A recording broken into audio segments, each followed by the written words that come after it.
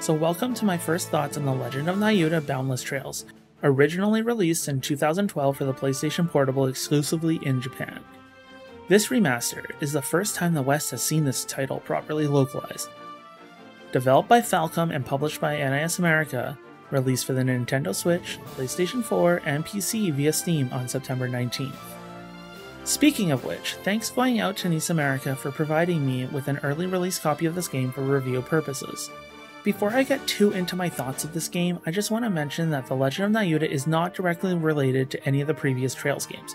It shares the Kiseki namesake, however story-wise it is standalone and has no connection to any other of the Kiseki titles.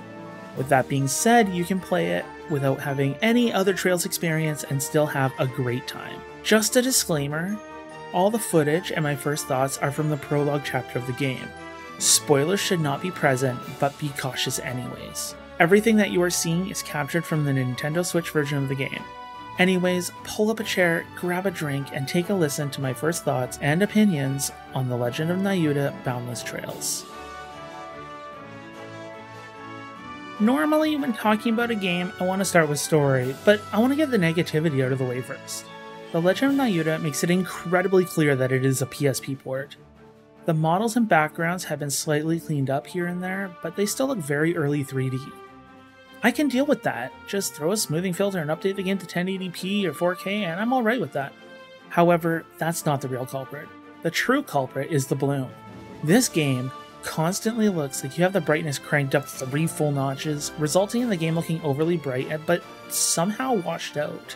This seems to mostly be limited to outside of dungeons and in cutscenes. It just looks very off. It's not just the brightness of the TV. I've checked in handheld and on multiple different TVs and monitors, it's just overly bright for no reason. You can kind of adjust to it, but it still feels quite a bit off.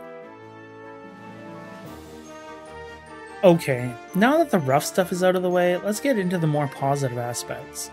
The game starts with your main hero Nayuta returning to his home, Remnant Island. Nayuta is a researcher off to look for a mysterious land called Lost Heaven, just like his parents before him. After training and helping out a few of the town folks, a meteor crashes onto Remnant Island and a fairy appears, eventually opening up a portal to the Lost Heaven Nayuta and his late parents have been searching for. It's relatively cliche, but fun nonetheless. The characters from the get-go are cute and very friendly faces. You have the super positive main hero who believes he can do anything he puts his mind to, his tough but protective older brother who sometimes acts like a jerk, and his sister who is more or less a homemaker. I personally like the characters thus far and really enjoy their interactions. The gameplay of The Legend of Nayuta honestly feels if you took the Ys series, stripped it down to the main basics, restricted exploration to a linear path, and separated areas into stages and threw in a Trails quest system. So far, you have one main 4-hit combo, a dodge roll, and a double jump. Stages consist of platforming and killing monsters with your sword. It's basic, but it's fun. This format might seem a bit off being played on a home console. However, as a portable game, which it was originally designed for, it works really well. When you are in Nayuta's hometown, you can help the townspeople with quests very similar to Trails in the Sky or Trails of Cold Steel. These quests can be something like getting a guard his lunch, or doing training with your teacher. I didn't have much experience with quests at this point, but they seem relatively simplistic. One thing that threw me off with the quests is instead of talking to people with the main talk button, there's a specialized quest button. Seems like an odd inclusion, but it seems to work well, I guess. Overall, the game plays very well. It's quick and snappy, the boost of 60 FPS is incredibly nice. I didn't recognize any frame drops on the Switch version, definitely a smooth experience. Music, my favorite part of every Falcom game. Not a surprise, as Falcom sound team JDK is solid with every game that they do. The music has a very calm theme to it. It's not super upbeat like the Ys series, though there are a few headbangers. I would relate it closer to the Trails series as far as compositions go. Falcom constantly knocks out of the park in the music department, and Nayuta is no different. Many different songs, and every one of them are enjoyable. That's one thing you can always expect. When you have a Falcom game, you're gonna have some amazing music. It really carries the game and the developer as a whole.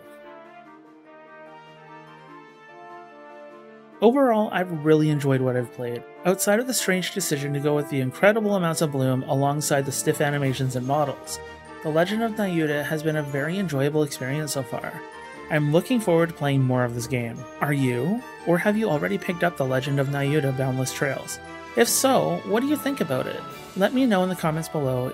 If you want more JRPG content, don't forget to like, comment, and subscribe. That's the meat and potatoes, folks. Thanks for tuning in, and have a wonderful day.